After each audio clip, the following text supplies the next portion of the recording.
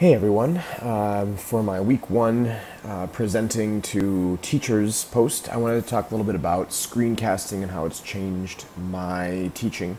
And it's really revolutionized the sub game. I remember when I was in high school, if we had a sub, it would be, worksheet day or something like that. And it was just had to be a very simple lesson plan. And now with screencasting, I've realized it's really like I'm there in the classroom, and that the students can be held to a much higher level because we have devices in the classroom. They have the ability to be able to really follow a lesson that I'm giving that I just recorded in advance.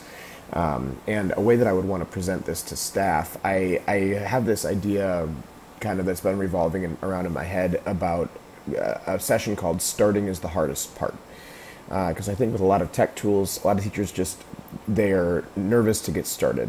And so I think having something where, you create a Twitter account, you download software for Screencastify or for Screencast-O-Matic, something like that, just to be able to get them, have their foot in the door and make them realize that a lot of these tech tools are really very easy to use, and all you have to do is just get started, because just that getting started piece can be really difficult.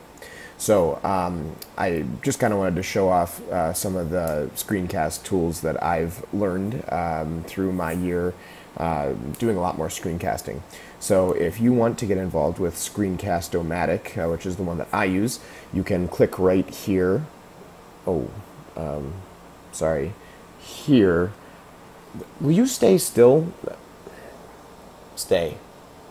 You can click right here and learn all about Screencast-O-Matic.